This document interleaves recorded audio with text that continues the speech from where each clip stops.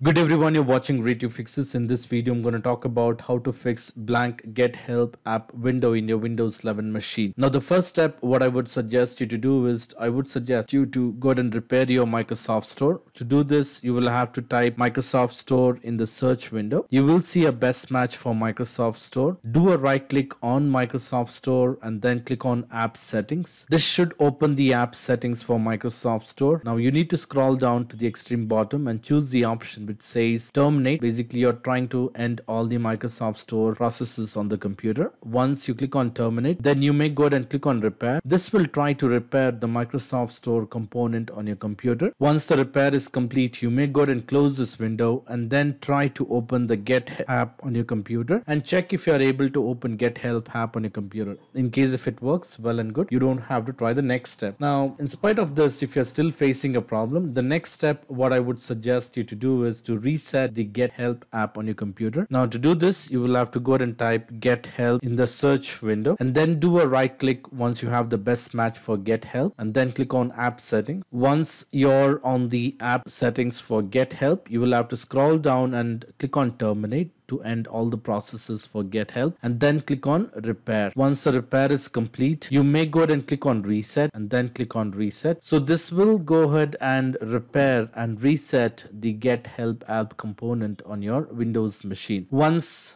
the repair and the reset is completed, you may close this window and then try to open Get Help and see if it is still blank. Now, in case if you're able to see information, you're good to go. You don't need to try the next step. Now, in spite of trying all this step and if you're still facing a problem, the next step what you could do is you could go ahead and update your Windows on your computer. To do this, you will have to do a right click on the start button and then click on settings. Once you're on the settings, you will have to go ahead and click on Windows Update. On the Windows Update, to the right hand side, you will see an option which says check for the update. You might see a message saying that you are up to date. However, if you still see the message, go ahead and check the option which says check for the updates. Now, what this will do is this will go ahead and check if there are any available updates for your computer. Now, in case if there are any updates to be installed on the computer, you will have to go ahead and install those updates and then restart your computer. Once the restart is complete, you may go ahead and close this window and then try to open Get Help and see if it is working. Now, in spite of all this step and if you're still facing a problem, the next step what I would suggest you to do is go ahead and uninstall the Get Help app from your computer. To do this,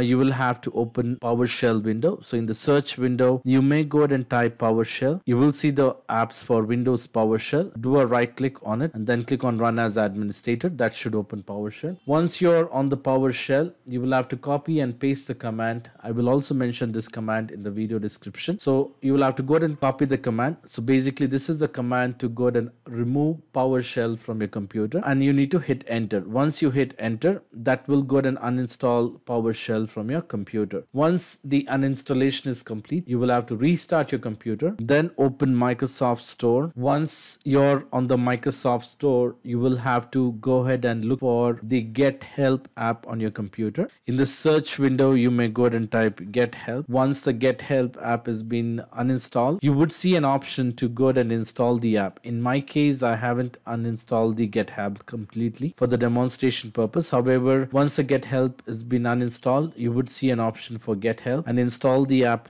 from the Microsoft Store. Once that is done, restart your computer and check if your issue has been resolved. Basically, this should resolve the problem. Now, in spite of trying all this step and if you're still facing a problem, the next step what I would suggest you to do is I would suggest you to run an SFC scan on your computer. To run an SFC scan, you will have to open the command prompt by typing CMD in the search window. And once you have the best match for command prompt, you will have to do a right click and then click on Run as Administrator. In case if you get a user access control prompt, you may click on yes or continue on the screen. Now, on the command prompt window, you will have to go ahead and type the command SFC /scan now, one word, and hit enter. So this will go ahead and run the SFC scan on the computer. Once all the processes or verification steps are completed, you will have to go ahead and restart your computer and then try to open Get Help window, and that should definitely fix the problem. In spite of trying all this step and if you're still facing a problem, I would suggest you to leave me a comment in the comment section so that I can come up with the possible solution. I hope this video was useful. In case if you like this video, please make sure to hit the like button and do not forget to subscribe to my channel.